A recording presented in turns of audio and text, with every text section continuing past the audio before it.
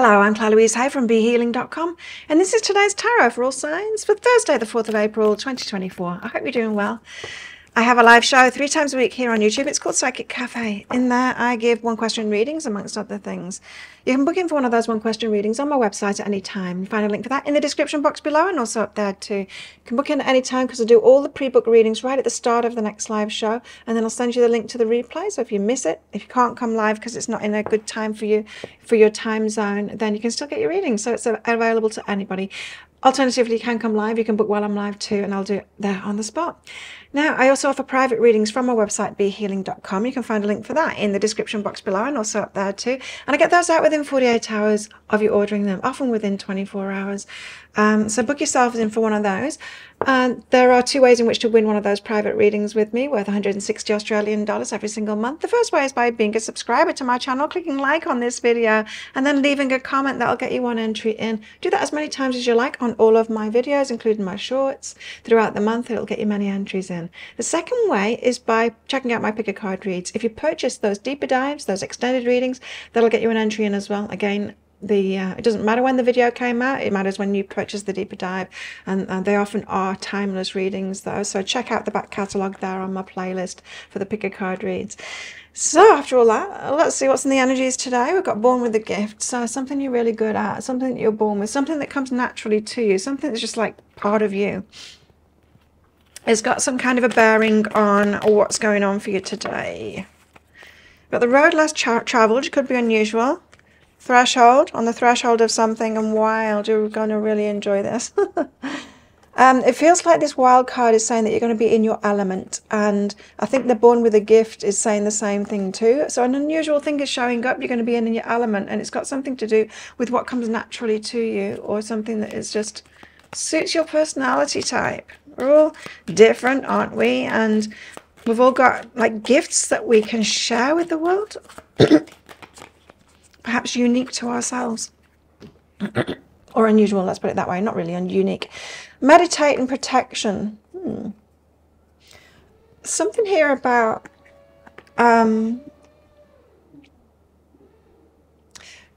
mental state. Protecting your mental state. Some of you might have an issue when you get overexcited about things. Do you get that? Do you get a little bit hyped up, get yourself into a kind of a positive, stressed out state? I was just getting that. Meditate, kind of protect your mental state. It's just for some of you, I think, that message. Okay, so tell us more, guys. We've got the 5 of Cups. There's disappointment, there's regrets. I wasn't expecting that. It's got something to do with this born with a gift. 9 of Wands. The 9 of Wands card is about keeping on going. You're almost at the end of a healing journey. So keep on going. It's that final thing. Hierophant as well has got an element of the keeping on going for the long term, for the long haul. Lessons are involved, right? When we're trying to manifest something, have an idea to do something, to experience something, to achieve something, or to get something. If we're already in alignment with it, it will manifest straight away. But if we're not, then we are given the lessons, or we're given the path to it, or we're shown like how we're being out of alignment. And the Hierophant is very much that card. There's a path to anything that we want, and it's very much a growth path. So I think this regrets card has got something to do with the born with a gift, something that you've tried to do, tried to manifest. Perhaps the lessons came along and it might have disappointed you, or you disappointed yourself at not being able to take an opportunity, perhaps not recognizing that you were still on your way to what it was that you want. Then we've got the 8 of Cups and the 10 of Swords. Wow, something to walk away from, something painful to walk away from.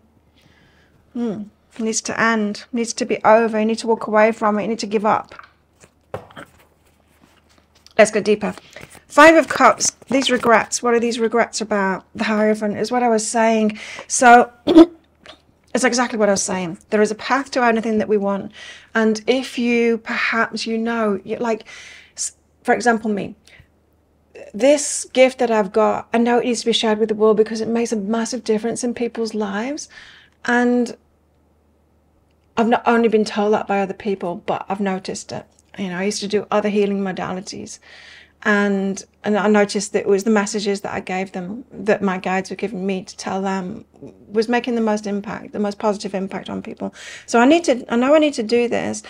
And it comes naturally to me, is a part of who I am.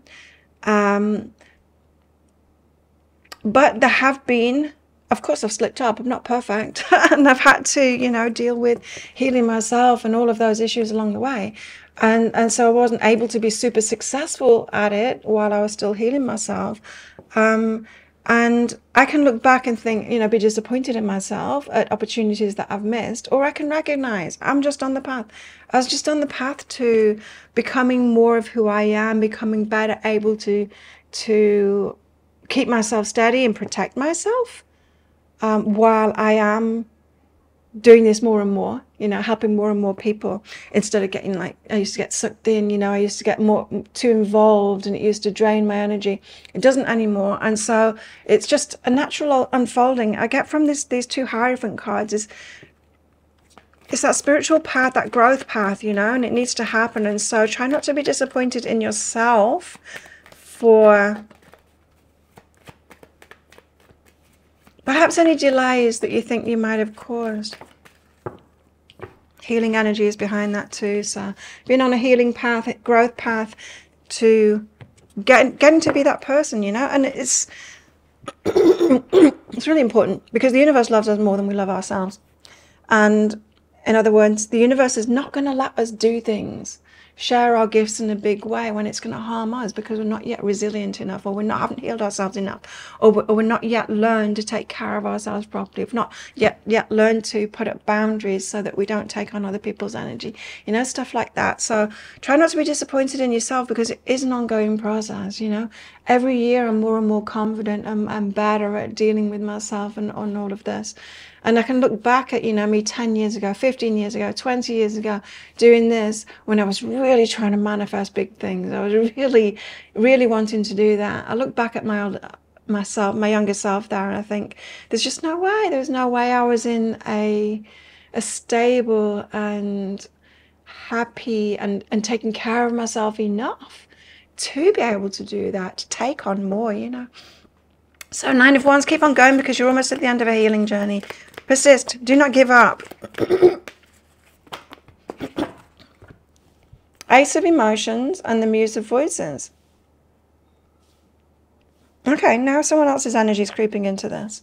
You might have someone else, excuse me, you might be becoming clear about where your heart's at. Ace of Emotions, what you love, what inspires you, what you'd really love to do. It could be that. You could be gaining clarity on that. You might have been gaining clarity on that over the years as well. Perhaps when you think that you missed opportunities. But this, I'm feeling someone else's energy here as well. Falling in love, but not quite ready yet. Getting clarity on that. Someone with... someone needing to get their heart and their mind aligned. That Ace of Emotions is very much a really good feeling of falling in love. And the Muse of Voices is mastering the mind, getting clarity. So that's heart and mind alignment. You're almost at the end of a healing journey with that. But I do feel someone else's energy there too. So that might be resonating with you. You could be having someone come up on their way into your life who are in similar circumstances, healing themselves and just getting to that point of that alignment. And just like I said with the Hierophant card, that is what we're doing. Is like, we're not going to be allowed to do something or allow ourselves to do something when we're out of alignment with it. And alignment is, part of it is heart and mind aligned. There's anger behind that. So it could be things that previously made you angry, and perhaps you turn that anger on yourself as well with this regret kind of stuff. Perhaps someone that was angry with you, perhaps you turned that anger on yourself in the past, and you could still be healing from that. Excuse me. Tell us more about this Hierophant, please. This long term, we're growing, we're learning, we're changing. And you've got to remember that life, it isn't about getting the stuff. It's not about the experiences and getting the stuff. It is about our growth, because that's the only thing we take with us when we're gone. Oh, wow. It says take all of those. So, full of inspiration. It's for our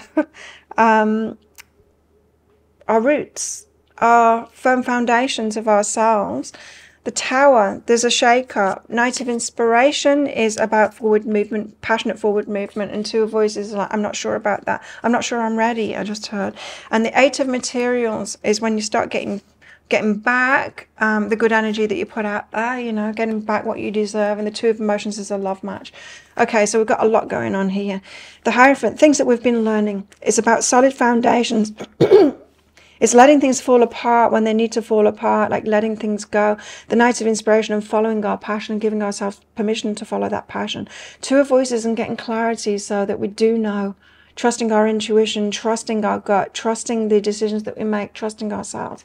Eight of Materials is about self-esteem. It's about knowing that we deserve to get back for the good energy that we put out there and acknowledging the good energy that we put out there.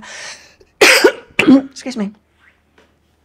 So we live in a kind of society where a lot of the masculine stuff has been valued, but not so much of the feminine stuff. And the feminine stuff is really important too. It has value. It has great value. I mean, who could say that like making some plastic thing is really valuable, but nurturing a child is not? I mean, how messed up is that, you know? So Eight of Materials, but we do it ourselves. We need to acknowledge that ourselves.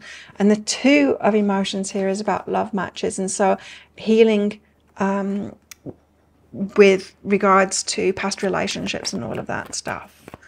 So much of that going on at the moment. And the divine timing to retreat. So it's all about the inner work. It's still all about the inner work. Now, I'm getting like we're on the verge of something here and we're headed toward it. And almost like the inner work is escalating. What's up with my voice this morning? Eight of Cups, Ten of Swords. But something, you need to walk away from something. Let something go. It's painful. What is it? Very healing thing, and it's got something to do with what you're here to do. Eight of Emotions says walk away. Knight of Materials, something that's going too slowly. Ace of Inspiration, to do what excites you more. Now I'm just getting walk away from the safe option. It's been causing you pain. It's going too slowly. It's not going to happen. It's not got the momentum or the drive or the passion behind it.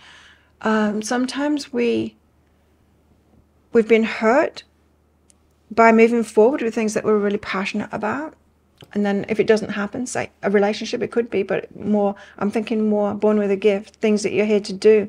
So you're really passionate about something, you try to make something happen, it didn't, and then you're disappointed and it leaves you hurt. And then what we can do then is try and protect ourselves by taking the more boring option, the thing that we're not really passionate about.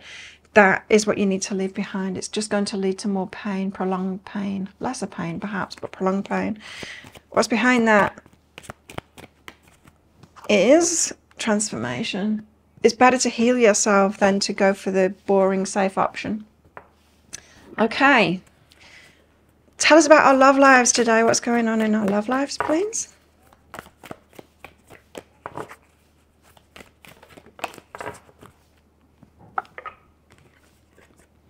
Freedom. There's nothing stopping you. The path is clear if you want it to be. And friendship. Nurture the bonds of friendship. Friendship and the path being clear if you want it to be. You might be given the go-ahead here if you've got a friend that you want it to be more. Detoxify as well. So what are the things that are toxic? Well, there can be patterns and things like that. It can be reactions, triggers and things like that that's toxic within us. We think, oh, the world is toxic and I'm triggered. And so the toxicity is outside of us, but that triggering itself is within us. It's our problem. Be careful of thinking that the problem is outside.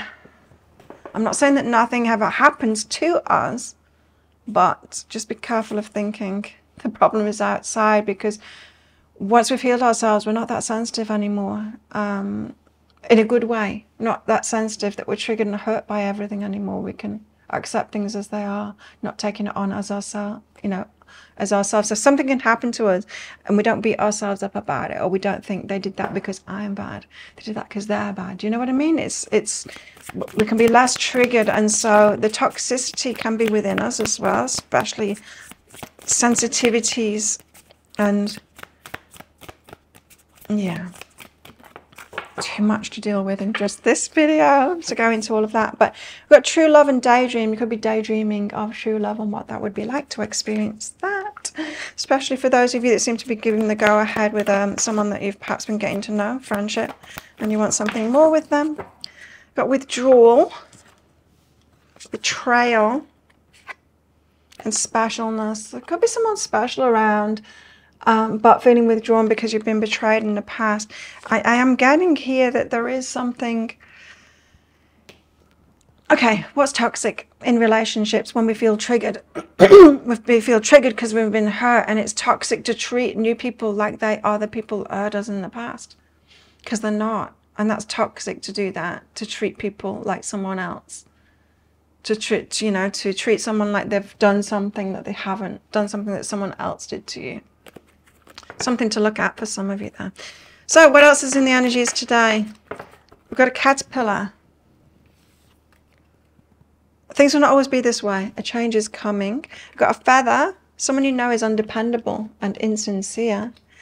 Harp. Great happiness. And dog barking. Advice from a friend. Well, think of a yes or no answer question, because I've got a red and a green crystal in this bag. I'm going to pull one of them out very shortly for our answer. But this is just a bit of fun because it's a general reading, not a personal reading. If you want me to pull crystals out of my bag and cards out of my decks for specific questions that you've got, you can do one of two things. You can either book in for a one-question reading on my website, behealing.com. Find a link for that in the description box below. And also up there too. Do that in my live show. Or if you've got many questions or you want a lot of detail and you want something private, then, of course, that's going to come out. Then you can book in for one of my private readings. Website, behealing.com. Find a link for it in the description box below and also up there too. Get those out within 48 hours if you're ordering them. How best to deal with these energies today? Of course, it's the Hierophant. We've got all of the Hierophants out of the tarot decks now. It's the Hierophant day, for sure. It's about seeing the bigger picture and seeing how you are learning and growing, and perhaps how you need to learn and grow more in order to have what it is that you want as well. There's a wisdom about today. Tap into your wisdom.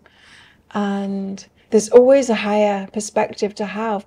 I don't think we can ever possibly get to the point of having the perspective of the universe, because it's just blows my mind. Even though I'm tapping into some of it, it's just some of it. There's just no end to our growth that we can have, because the universe is always expanding too, always getting more and more and more and bigger and evolving, and so we can too. And so, yeah. Be wise, and there's a humility about wisdom as well, right? There is. Okay, so think of a yes or no answer question now. Pause the video if you're not ready for your answer. Your answer is no. It's the ruby, don't do it. There you go. Oh, I can't get it in. Thank you so much for watching. Don't forget to click like before you click off down there. Click that subscribe button if you're new and leave a comment. That'll get you an entry into the prize draw for a free reading with me at the end of the month. I do one of these today's tarot every single day of the year. I go live 3 times a week in my Psychic Cafe show. Come along sometime. I'd love to virtually meet you and perhaps read for you as well. And I make 3 Love Picker card reads a week as well. You can find one of those right there, right now. Watch that next if you want. Well, have the best day ever. I'll see you tomorrow. Bye.